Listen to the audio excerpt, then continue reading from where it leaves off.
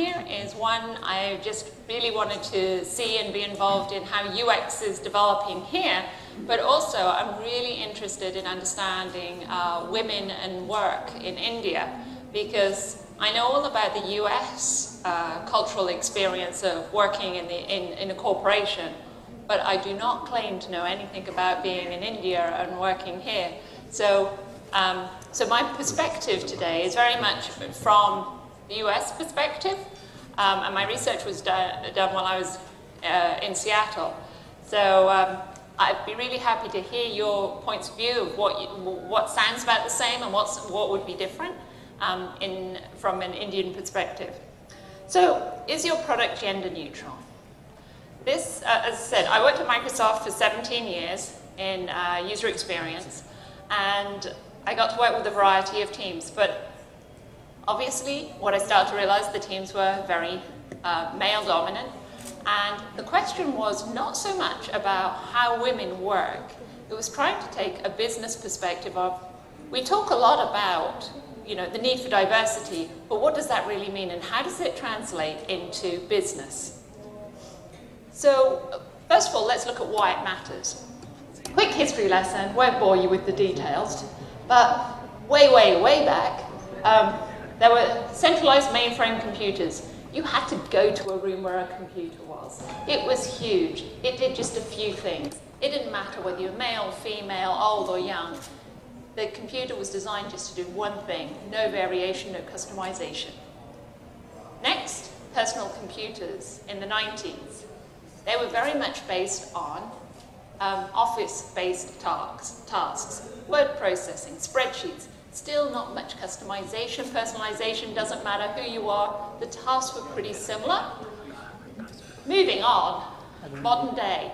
Now we're looking at mobile computing, social computing, Internet of Things. It is becoming more and more integrated into our lives, into how we move around, and that means that all those differences that we know exist or have guesses around gender or age and really start to show up in how we should be designing technologies. So the future is, it's absolutely everywhere.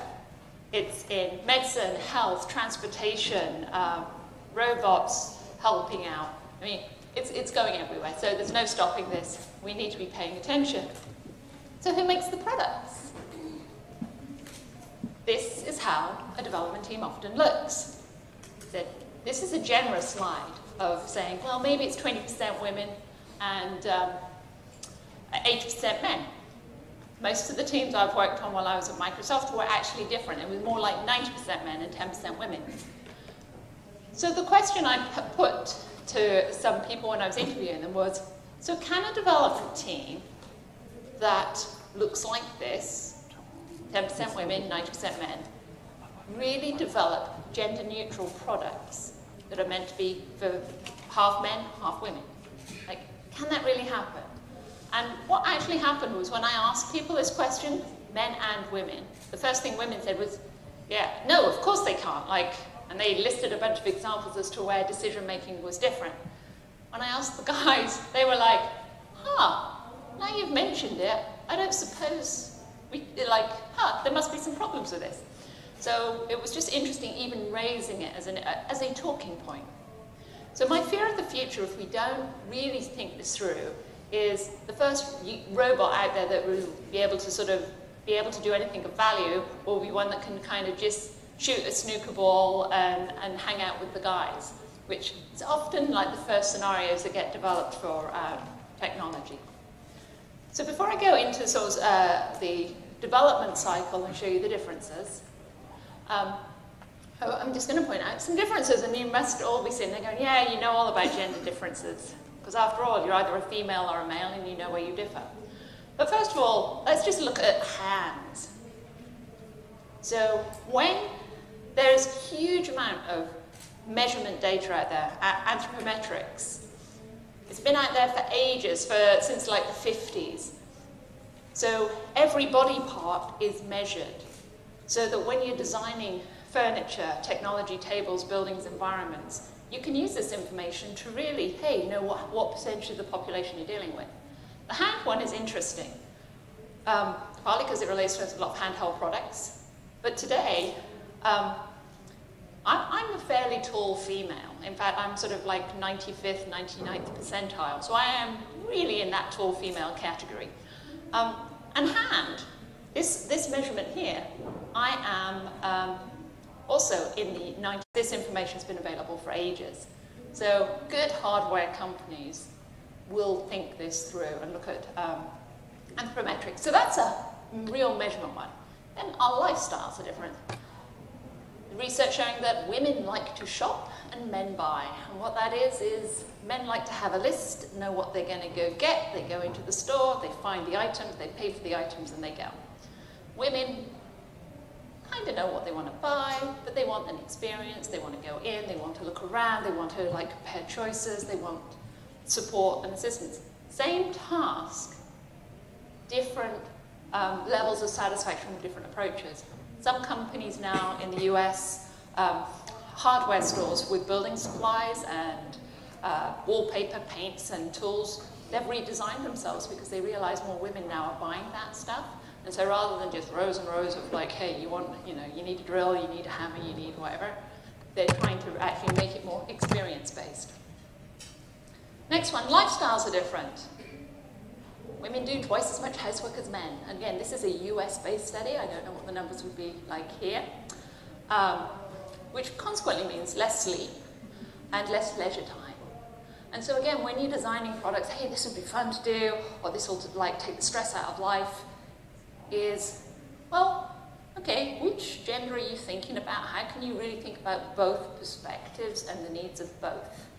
And so this is all about just being really open-minded and considering, deliberately considering both perspectives. And then the last one is, this was a study done through MIT, was women worry about different things when anticipating retirement. So women are worrying about inflation for how much money they have available, longevity, how old will I be? Women tend to live a long time, and health, healthcare. In the survey, the thing that men outrated women on, about worrying about, will I be bored? Okay? And there's nothing wrong, like honestly, nothing wrong. This is the way, the way things are. I'm not going to try and change it and like force men into worrying about these other things. It's purely, hey, there are differences in lifestyles. Consider it, think it through. Technology use is different. And so is it like Twitter? Women actually have say more in their tweets. Men tend to link and point to things. Bloggers in the US used to be predominantly female because they just write and persist and write longer, whereas the top bloggers used to be men, and developing those technologies, they always used to think they were male bloggers, but actually it really wasn't that way. Buying power. In the US, nearly all the buying power now is actually with the women. Whether they're actually, I don't have the numbers here in terms of how much is truly, they earn, they pay for, but they influence all the decisions. House, car, health insurance, all the big decisions. So hey, pay attention, businesses. This is what you need to be looking at. So the next thing I was asking about was personal opinion. Again, if we've got these men and women coming to work, 90% men, 10% women, how does your personal opinion come in at work?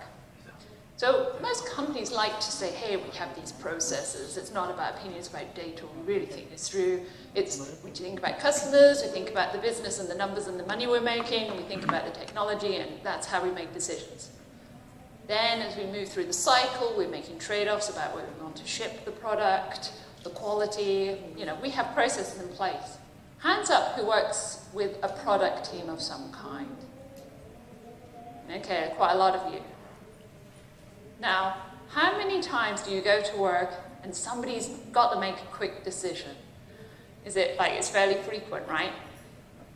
Decisions are made constantly.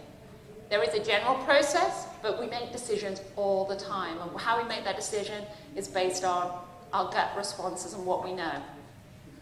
So does personal opinion influence that gut decision making? And when I asked everybody, I talked to people with different job disciplines, different levels, senior and junior, and male and female. And the answer is yes. they bring personal opinion to decision making, both men and women. Except the only discipline I could not get to say, yes, they brought opinion, were researchers, market researchers, user researchers. I sat on them and I squeezed them and I'm like, come on, like, confess, you do, and it was like, there was no way of making them crack. They generally try and stay with their data because their credibility is based on representing customer data, user data, and numbers. But everybody else, hey, designers in the room, sorry, they confessed, personal opinion came in. So decisions for using it. Personal gain, I really want this feature in the product, please put it in, I really, really need it. Enthusiasm and bragging rights, hey, we're going to beat the competition, we have this, we do this faster, we're better. And opportunity to learn. You know, when you've just learned that new skill and you're looking for a way of applying it, we all do it. So if you put that feature in, I get to use that new HTML5 widgety thing, and so let's do that. So does gender influence opinion? And the answer is yes. It influences it in a way because women do not like to share feminine opinions. So even though you're putting, the companies are valuing having diversity in a room, it's very hard to get women to really share all their opinions. And the reasons for this is I don't want to raise any opinion that will identify me as a woman in the room. That's a topic that they really often will, they just don't want to be called out as different in some way.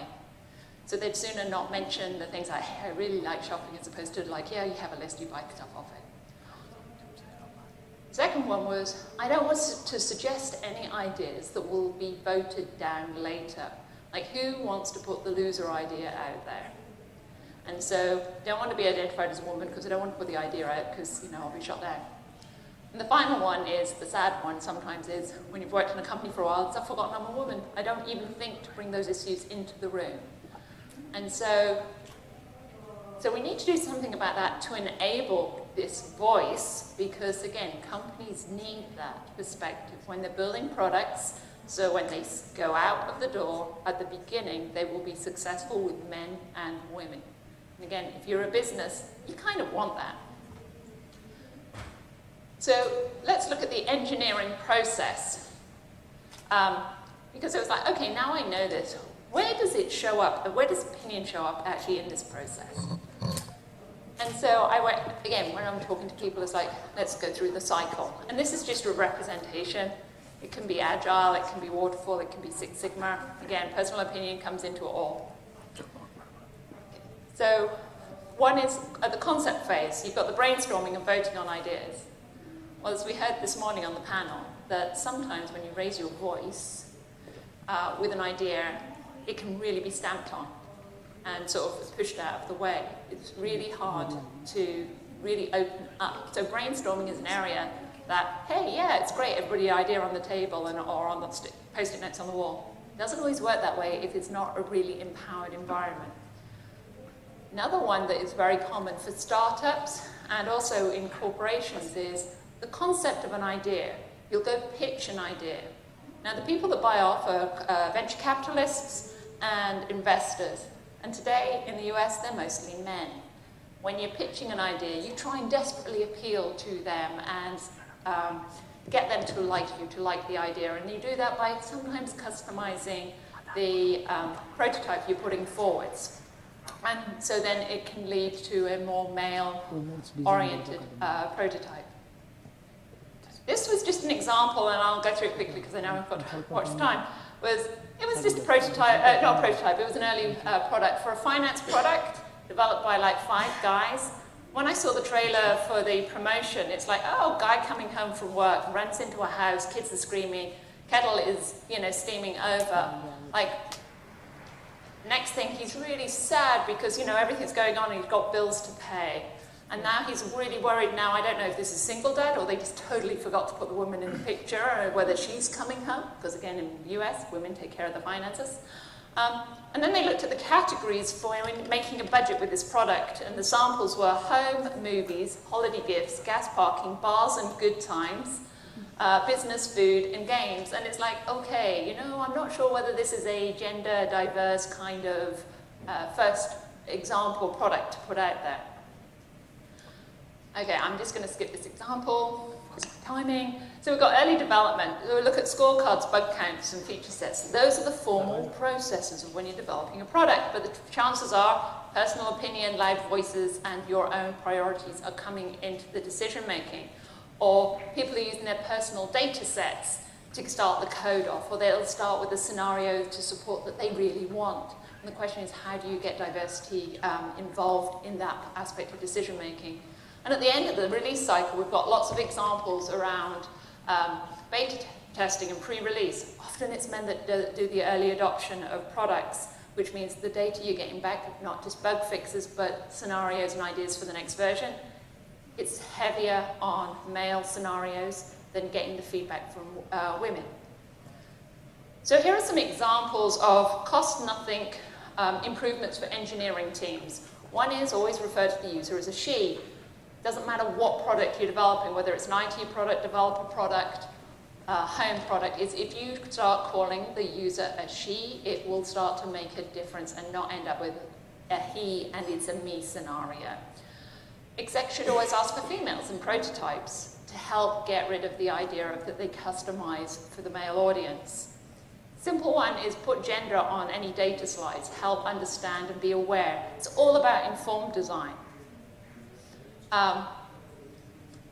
Then on small efforts, this one I love to poke teams with is, again, if it's a product that's good for men and women, they're like, okay, yeah, there should be no differences. It's, you know, it's good for everyone. And then as soon as you say to them, okay, well then if we do any research, it should only be with women. You know, they go, well, no, that can't be right because, you know, because it's like, so you think there are differences? And they're like, well, yeah. So the question is either do research with only women if you tell me there is no difference, because you shouldn't be afraid of that, or you do something else, and I got 0. Okay, oh, screw it, I'm going to go for an extra minute. We've got brainstorming. Make sure you have more women in the room. Have a women-only brainstorming session. I don't know if the answers will be different, but that's how you enable it, and then check to see what's the same and what's different. These are ideas. Last one is just think about women as early adopter panels. And the footnote here is I often give this talk to a variety of teams, including engineering teams, and it's, hey, really empower your user experience teams. Really pay attention to customer-focused design. That's what it really should be about. But in the meantime, when you're making thousands of decisions, make sure you pay attention to gender. So I have a research paper on this at this URL. So if you want to know more and hear more examples, that's where they are. Okay, there you go. Now I'll respect the 0. Thank you.